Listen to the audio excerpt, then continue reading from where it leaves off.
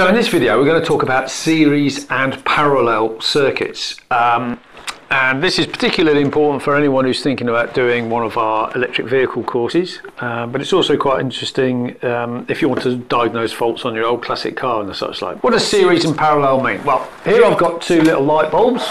These are interior lights, and if I connect them to my power supply, I've got a negative and a positive. If I connect them like that and link the middles together, then that's in series, one after the other. If I connect them like that, then they're in parallel. Not very difficult really, is it? But what happens to the voltage and the current in these two different cases? Well, something surprisingly different. If we have a look at what happens if we just have one bulb on, first of all, and we can see we've got about 0.4 of an amp going through it, and the bulb's reasonably bright. Now if I disconnect that and I put two of them together, so if I connect the two positives together like that, they both light up. Now what you'll see is now we've got more current going down. In fact, we've got about 0.7 of an amp going down there. They're both the same brightness as each one was before. That's because they've both got the same voltage across them. That voltage, that potential for doing work, is the same across both of them, so they're both lighting up to their full brightness. But because there's two current paths through there now, there's twice as much current going through. Twice as much current, same voltage, each one's as bright as it normally would be. Now, if I disconnect that circuit, and instead of parallel, I connect them in series, one after the other, what do you think is going to happen?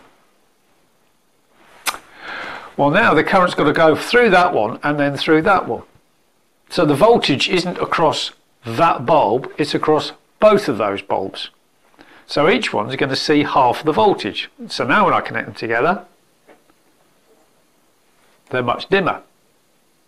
So now each one's only getting half the voltage. And because it's got half the voltage, it's sinking half the current. Now we said earlier on that power was voltage times current. If it's got half the voltage and half the current, that's only a quarter of the power. And that's why it's so much dimmer than it was when they were both in parallel. So that's series. They're both working together, goes in through there, through there, through there, and out through there. Now we can use the same series and parallel idea when we're building up battery packs as well.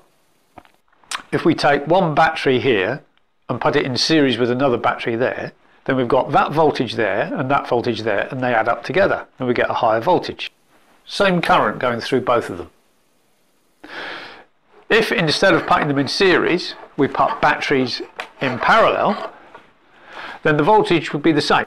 We haven't changed the voltage, but now there's twice as much current available, and now we've got a battery that can deliver twice as much current but at the same voltage.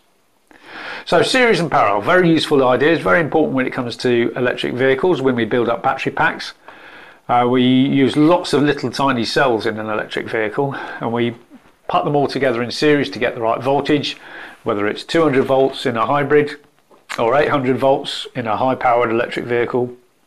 That's all because we've taken 3-volt cells and added them all up together in series. To allow it to deliver more current, we'll add extra batteries in parallel as well. So generally we have some parallel, some series in an electric vehicle battery. So there you go. Series, parallel. It's not that complicated really. All good so far.